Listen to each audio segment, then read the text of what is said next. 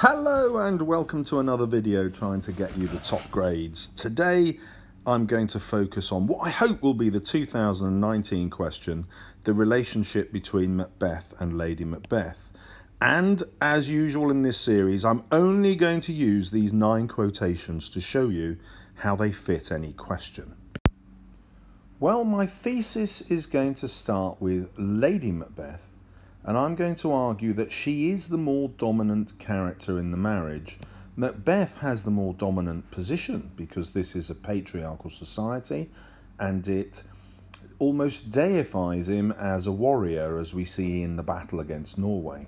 However, the real strength in the marriage is Lady Macbeth.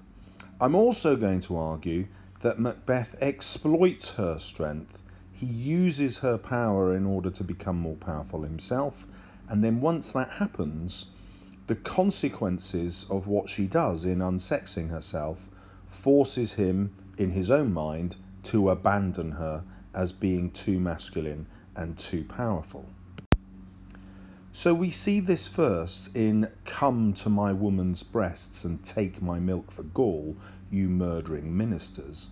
Lady Macbeth's first action on hearing the Weird Sisters' prophecies is to seek to become less female, because females have no power in this patriarchal society, and she wants to throw over the traditional role of a woman, which is to be a mother, and therefore she takes away her breast milk and she seeks the power to commit murder. Now, this she sees as a masculine power which leads her to be unsexed. But another way of looking at this is it is an extraordinary sacrifice she's making. She's taking her femininity and sacrificing it for her husband to give him the prize of kingship that he wants. However, this quotation also shows us that she's still producing breast milk. Her child has therefore only recently died, and we can have great sympathy for her, seeing that she's acting out of grief. This is a great psychological burden, and she imagines becoming queen might fill this hole in her psyche. Now, when Macbeth arrives, she has to give him some advice. Look like the innocent flower, but be the serpent under it. Now, this is a really interesting metaphor. The flower, of course, is a feminine symbol. So just as she has instructed the murdering ministers to make her more male, she's instructing Macbeth to become less male, at least on the surface. She's actually trying to feminize him. So we could see this as Shakespeare's critique on the patriarchy of his day, and suggesting that we need a greater balance between the warrior male and the mother figure female. You know, that men and women shouldn't be defined by these roles, but should be able to explore both sides of their personality. Lady Macbeth, however, suggests this only for evil gains. So she's suggesting that he becomes feminine on the surface in order to beguile the time, in order to deceive, and then he's going to become the snake underneath it, that symbol of Satan. So Macbeth doesn't recoil from this imagery and this reference to the serpent from the Garden of Eden. So he is just as evil as his wife. He is just as committed to the murder, at least in theory.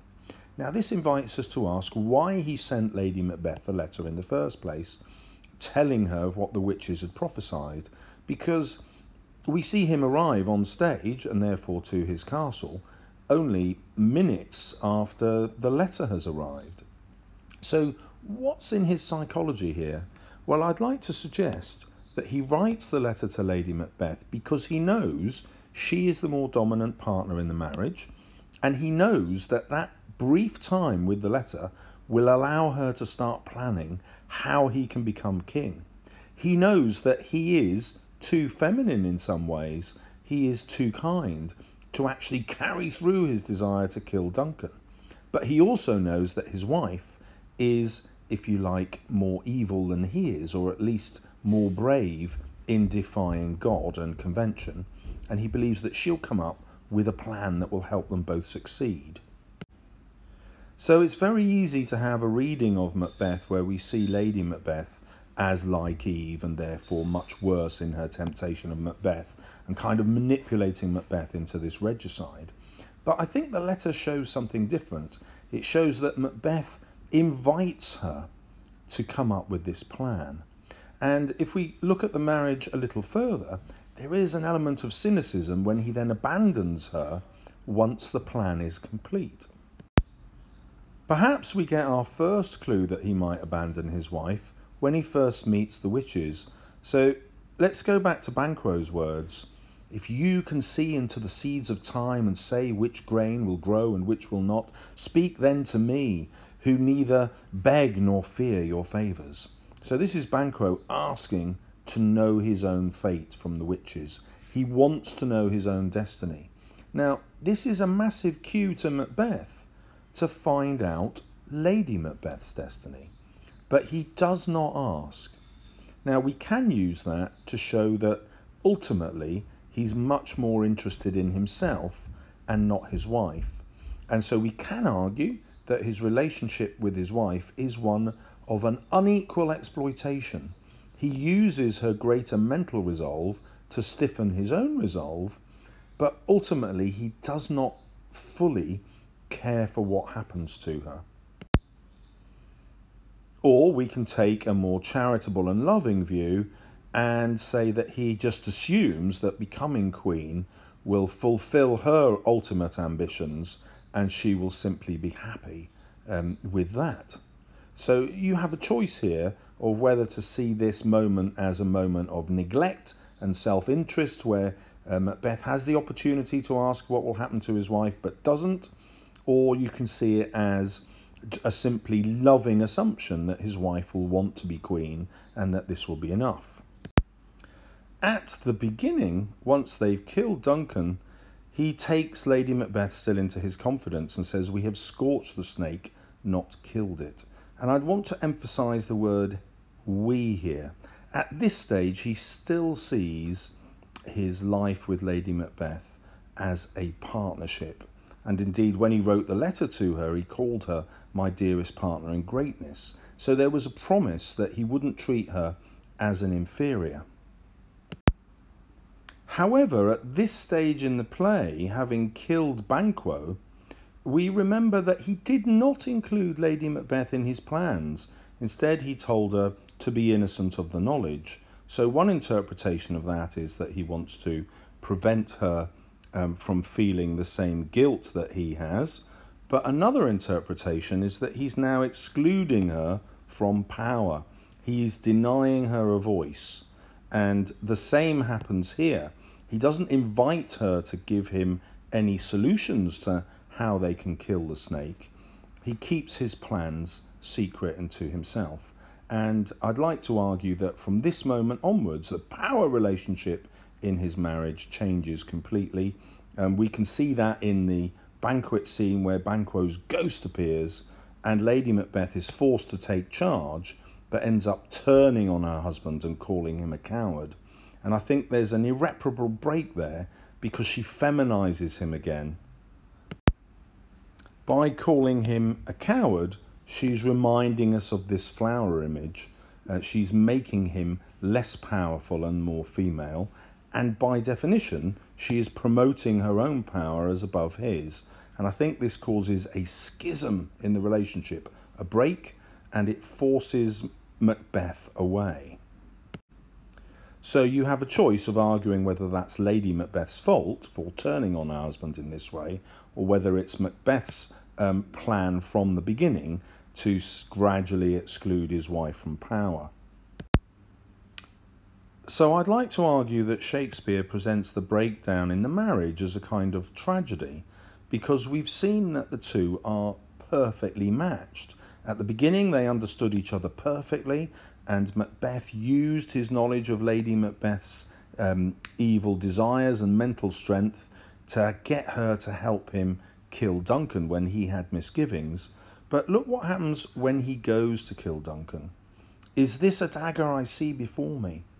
or but a dagger of the mind. This, if you like, is the moment that his mind starts to disintegrate. And the dagger appears as a warning. It doesn't just appear to signal that Duncan lies ahead and this is the way that Macbeth must go in order to kill him. It appears as a warning of what's happening to his mind at the moment he decides to commit regicide. There are numerous instances of Macbeth losing that sense of sanity, which we see once he's killed Banquo and he sees Banquo's ghost, which comes back to haunt him. And it's not necessarily the guilt of Banquo that's haunting him, but the knowledge that Banquo has survived through Fleance, and therefore his threat has survived, and therefore the snake is still powerful. Lady Macbeth's mind is affected in exactly the same way. She also suffers from hallucinations, although we could argue that they're less powerful than Macbeth's because they happen only in her sleep, whereas they happen in Macbeth's waking hours. So Lady Macbeth imagines that there is a damned spot of blood still on her hand, which she can no longer get rid of. This, of course, is a symbol of her guilt, but it's also a symbol of her religious belief. She still thinks that her soul is going to be damned. Now, Macbeth doesn't ever talk in religious terms. He talks about Duncan going to heaven or to hell, but he never imagines for one moment that hell is real for his own soul. It's not even a concern to him. So to a Shakespearean audience, this might well suggest that Macbeth is more mad than his wife. At least in terms of the Christian belief of the time, the audience will have some sympathy for her because she's still a Christian, whereas Macbeth has departed entirely from Christian belief. He no longer seems to believe in God, doesn't believe in hell and divine punishment. Now this is so powerful because a person who doesn't believe that their soul is going to go to hell doesn't believe that he has to fear any kind of punishment in the afterlife, and therefore can carry out any act in life believing that they can get away with it. So it's worth considering Shakespeare's purpose here. So he could be suggesting that Lady Macbeth needs to be punished because she has transgressed against the patriarchal society. She's gone against what the role of a woman should be. Macbeth, on the other hand, is punished for going against God, and therefore his sin is seen as far worse and his suffering appears to be greater. So his psychological suffering happens during waking hours as opposed to Lady Macbeth's when she's asleep, as a reflection of the great sin that he has committed in regicide. Shakespeare's purpose is obviously to show all the nobles at court that committing regicide is wrong. And this is a really real political message that he's got. It's easy to forget that Macbeth wasn't performed first at the theatre. It was performed for all the nobles at King James's court, at his palace. And therefore it has not just an entertainment value, but it carries a real political message. And we know historically that there were many nobles who would have been thinking of getting rid of King James, and we can see proof of that in the Gunpowder Plot and this huge assassination attempt by the Catholics. So Shakespeare is tapping into that very real political fear that James would have had, that people were out to dethrone him, to usurp him, to assassinate him. And he's providing this propaganda in the play through the marriage to show that they shouldn't. However, he's much more interested in the psychology of relationships because that plot could have played out entirely with Macbeth killing Duncan. We didn't need a Lady Macbeth at all in the story. But Shakespeare is profoundly interested in how women are portrayed in society, and he seems to offer Lady Macbeth the opportunity to escape this role of the mother, and then takes that opportunity away from her. And the question you have to ask yourself as a reader here is, does he do that in order to criticise Lady Macbeth for daring to challenge society, or is he attacking society for its repression of women? The sleepwalking scene also tells us a number of other things about the marriage. First, it shows us how Macbeth has abandoned his wife. He's no longer sleeping with her, and consequently, he has not heard the words that she says when she's sleepwalking. So, here's the smell of blood still. All the perfumes of Arabia will not sweeten this little hand. He knows that these words in her sleepwalking speech are a confession. Well, he would know if he heard them, but the proof that he hasn't heard them is that he's invited the doctor to come and try and cure her mental troubles. So this shows perhaps that he no longer trusts his wife to be his equal.